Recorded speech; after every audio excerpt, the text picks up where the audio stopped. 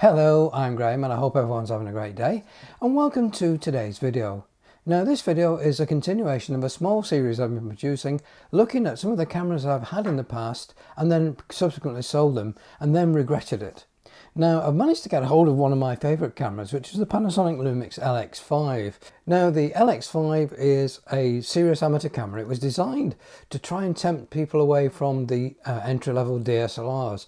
So it had a lot more features on this camera than you had with your traditional compact cameras, such as full manual control and shooting in RAW. So it's one of the first cameras that were really attractive to advanced amateurs. Now the LX5 was the successor to the very popular LX3. Now I did own an LX3, but the zoom range on the LX3 was only a ×3 zoom, so you were very limited in the amount of scope you had with it. Now the LX5 has a ×3.8 zoom, which gives you 24mm to 90mm effective focal length. So it gives you a nice 24mm wide angle setup and a 90mm portrait, head and shoulder portrait type setup. So quite a useful camera. It has a unusual aspect ratio control, and that's around the lens barrel, which goes from the usual 4:3 to 3:2 to 16:9 for shooting HD video, and then on this camera was introduced the 1:1, which is the Instagram type square format.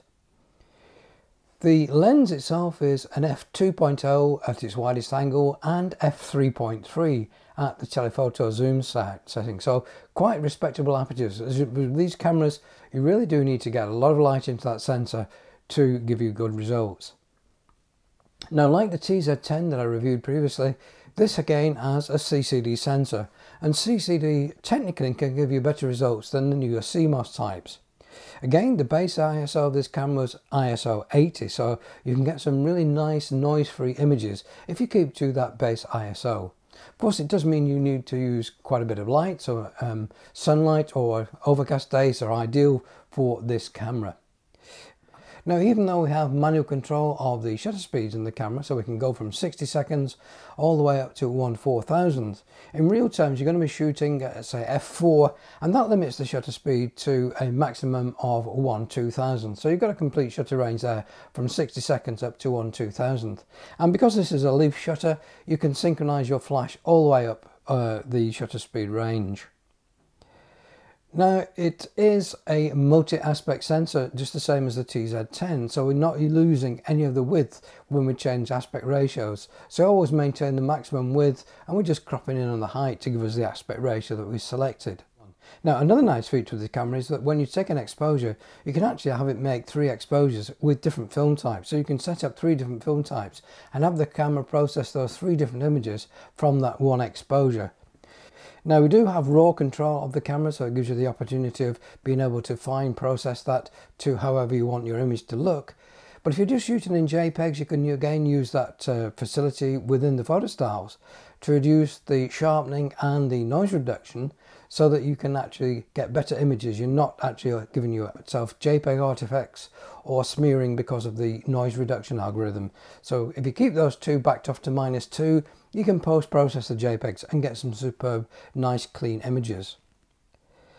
Now this camera does support a hot shoe for flash, and it marries nicely with the Olympus FL36 or the 360, or with the Nissan i40. Again, it's TTL compatible and you get fine control with the camera. Now you have got manual focusing on the camera, and that's selected by the back control dial or by the left and right navigation buttons. And on screen, when you are using manual focus, there is a distance scale which has a hyperfocal indicator. So you've got a yellow bar there which shows you the depth of field that you're going to get with the selected zoom length and the aperture you've got selected. So you can actually use that to make sure that you've got the right zone of focus for the shot that you're taking. And that's a really useful feature which was incorporated into the FZ2000 but then discontinued for the FZ300, which was a shame because that is a really useful feature. Now this particular camera has no lens thread on the actual lens itself, so you can fit filters, but what they decided to do was to have a removable ring, and in place of it you can then screw on a lens barrel. So this screws onto the actual camera body, And that then allows you to fit 52mm accessories. So if you wanted to use neutral density for getting the right shutter angle for your HD video, then you could screw neutral density on the front there, or variable neutral density. You can use polarizing filters and close-up lenses. So when you turn the camera on, the lens will extend within that area, but it won't actually touch the filters that you've screwed into the camera. So that's a really useful feature if you want to use close-up lenses or you want to use additional filters to help you with your photography. Now this camera supports a port on the back here, which is for fitting a electronic viewfinder, the LF1. I had it when I had my LX5 previously. It was quite an expensive accessory. I think it was about £160 when I bought it in 2012. And I didn't really use it that often. With the LCD having the power mode, in bright sunlight you can actually see what you're shooting to get your focus and composition right. Now the sensor in this camera is a 1/1.63 inch sensor, so with 10.1 megapixels, the actual pixel dimensions are quite large, so again it's good for those low light situations. The only downside of the CCD sensors is they are easily overloaded or oversaturated. If you've got any bright reflections in water, for example, you might see vertical streaks on the image coming from the sensor if it's overstressed, particularly if you're shooting video. Now this camera has a mini HDMI port, so you can output the HD video that you've shot with the camera onto your television. There's the usual combined AV and USB port, so you can actually output to a composite TV, or you can use the USB output to communicate with the computer to transfer your files from the camera to the computer. It has its own pop-up flash, a very low power pop-up flash, which is interesting. But again, you've got the hot shoe flash if you wanted to have a higher power flash. Now the camera will shoot video. It's restricted to 720p.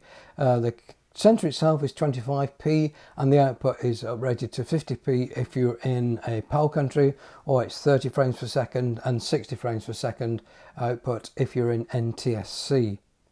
You can also select the motion JPEG if you wanted a file which is easier to edit. Where AVC is compressed, you need a more powerful computer to be able to edit that file. But if you wanted an easier to edit program, then you can use the motion JPEG. For AVC HD, a class 4 card is necessary, and for motion JPEG, a class 6 card. Now I used to think that 720p was quite a restrictive format, but if you look at the use for video these days, most of it tends to be for either a YouTube or onto social media, and you don't need those 1920 1080 files, and certainly you don't need the 4K files. Okay, there is the argument of using 4K, you can crop into that and have a sort of pseudo zoom, but in real terms you don't really need the 4K file or the 1080p. Now I've done some tests using the 720p files for both social media and for YouTube, and I find them quite acceptable. So there is a reason there for using 720p. Smaller file sizes, you can store more videos on your card, and you can use them for your social media as well. Unfortunately, the camera doesn't have a mic input, so again you'd have to capture your audio on a separate recorder, or just use the inbuilt mono mic, which is a bit of a disappointment really, because AVC HD Lite, the 720p, will actually record in stereo, but unfortunately the mic in this camera is only mono.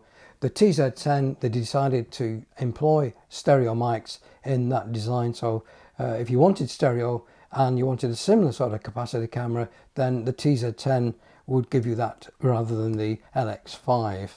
With the LX5, we now have the facility within camera to zoom while we're recording video, which wasn't there on the LX3, and we've got a dedicated record button on the top of the camera now, so we can record video by the red button. Also got creative video control, so we can shoot in manual, program auto, aperture or shutter priority, whichever you want to set up for your particular video style. So quite a useful camera, designed for the serious amateur, and it gives you some superb results. I'll now show you some shots that I've taken with the camera. It was a very overcast day when I shot these in Wigan, really cold, very dark grey sky, so there's very little cloud detail in the sky. But you can see the amount of detail this camera can pull in when you're just using even the wide aperture of f2.0. So a very useful camera, and one that I'm really happy to have bought again.